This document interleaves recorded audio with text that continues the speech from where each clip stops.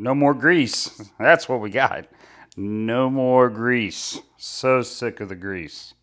So we're kind of in a holding pattern. This is where I got everything stored. I had to move a ton of stuff around. Well, I'm just going to be honest. I'm going to try to scrape this milling machine. And I'm not here to teach. The video is not going to be a teaching session. So if you think I'm going to teach you, you're sorely mistaken, and it would be a really bad idea to follow what I do, because I could screw this all up. It's just as simple as that. Here's our setup. Well, you can tell where I went to buy some of my hardware. Surface plate, 30 some inches by, I don't know, 18 and 19 inches, somewhere in that range. We got the column laid on its back. We're going to blue up the plate, lift it up, flip it over, and we're going to set it down on there to take a couple readings. We got it blued up. We're going to lift it up. You're going to see it's going to start to flip. It's going to start to roll. That's because all the weight is topside here of this plate. So it's going to start to roll, and that's why we have this bar here, because this is the distance that's needed for it to flip around and not hit the chain. Otherwise, the chain is at an A shape, and it hits the corner of the plate. So that's why we have it like this. All right, here we go.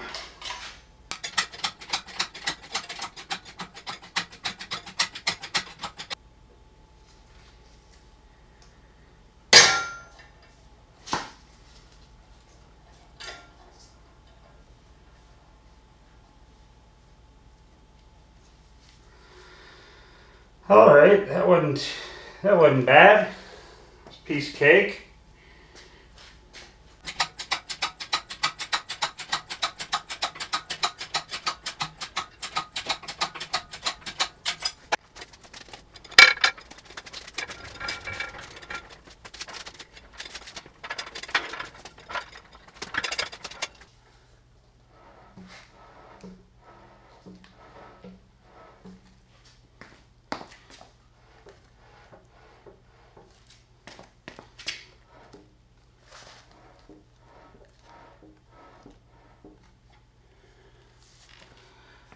I'm probably going to blue this 2 or 3 times to see if I get a consistent reading, because just setting it down, I want to make sure that we do all of our inspection work thoroughly before we touch it with a scraper. All right, for the sake of learning, this is learning for me actually. Now I know why you take, when you initially scrape, you what I've been reading, you take a couple passes with the scraper, like 2 passes, just to kind of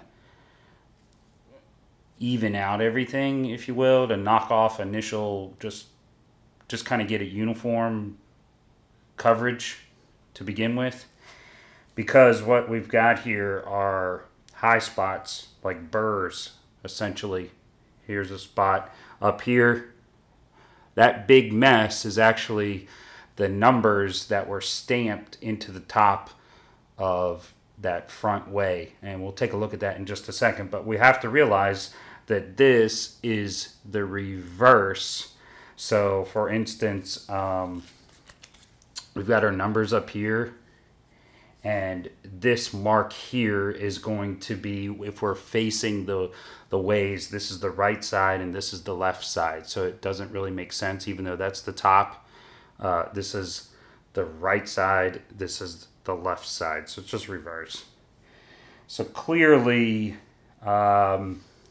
we'll clean all this back up and we'll take a look. And you'll see the burrs that I'm going to go ahead and just kind of knock off, just a little tiny, take a little file and just kind of clean those out.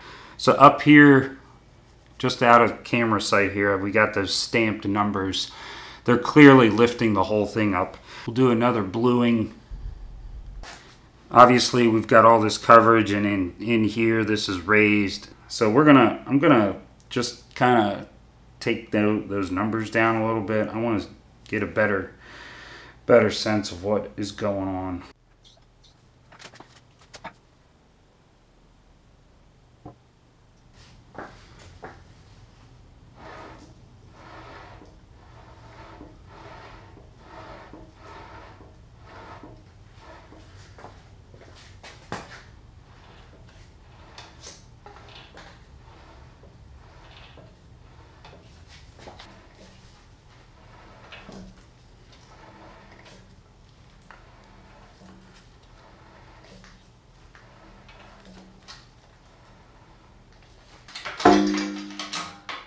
I had some stiction.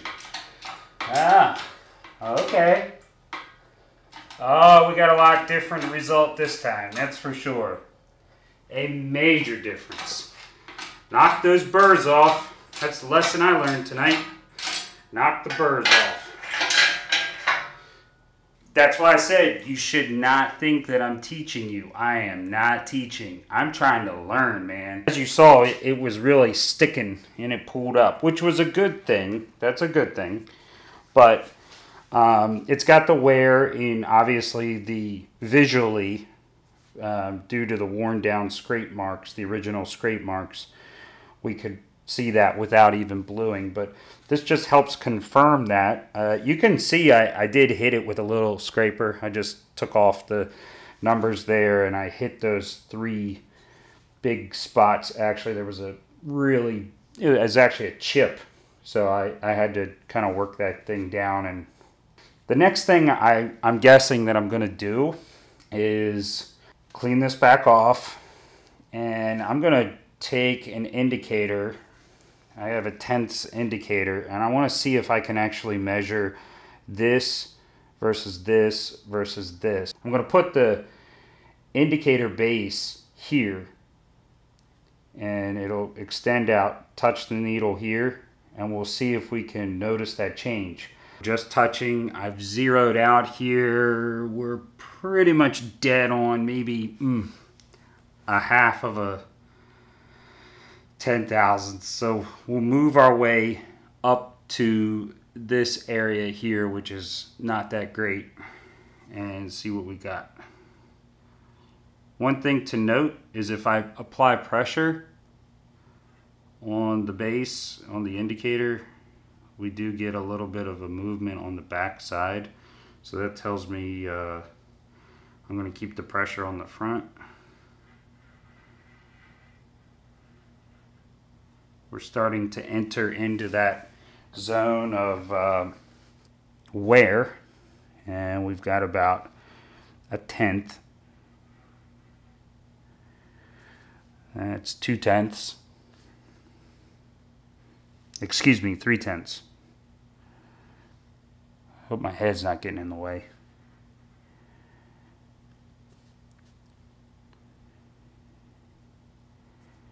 Three tenths.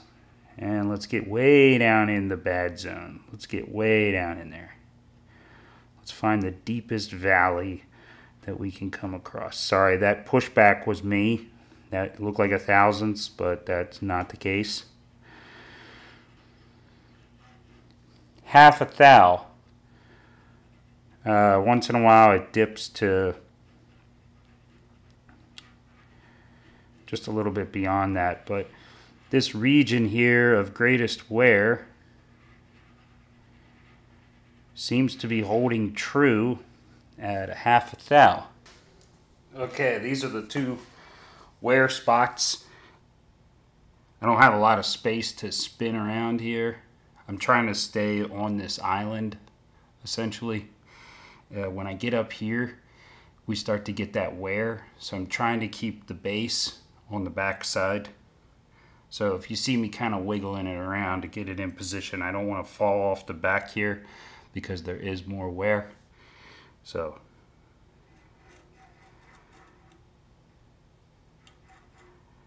all right, we're on in the 2, and that's about 6 tenths.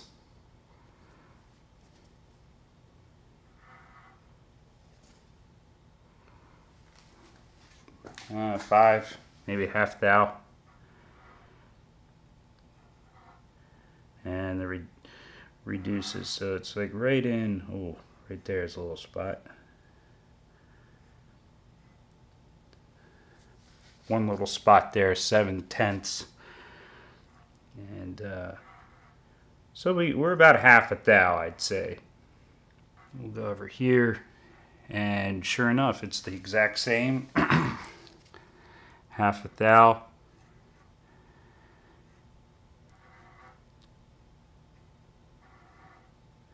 And we pick back up, and we're in good land over here.